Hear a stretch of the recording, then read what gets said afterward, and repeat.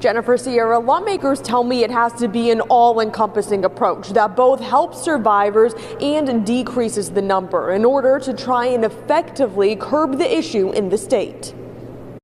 They sit up there and says that you no longer belong here. You don't belong here. You're going to bring trouble here. Annette Mango is a human trafficking survivor. She says when she first was trying to get housing and a job, she was met with an uphill battle. Most of these places said, hey, no, we don't want you working here. And I said, why? They said, first of all, felons don't do a good job. They said felons don't come to work. They said felons steal. So I was already doomed.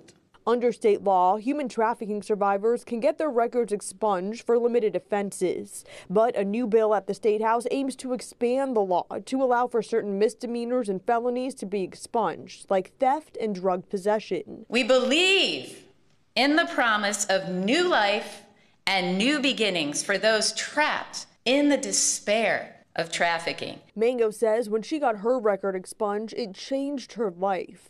But Representative Josh Williams says while helping survivors is important, it's not the only piece to the puzzle. There's no reason our state is in the top 5 in the nation for human trafficking. House Bill 377, or the Enact Human Trafficking Prevention Act, aims to increase the penalty for all human trafficking, including a minor or a person with a developmental disability, creating life sentences for those offenses. We want to make sure perpetrators are held accountable for the true lifelong trauma that they cause to their victims.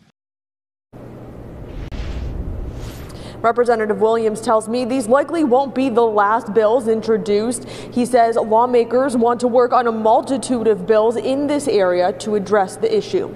Local for you at the State House, I'm Natalie Fahmy, NBC4.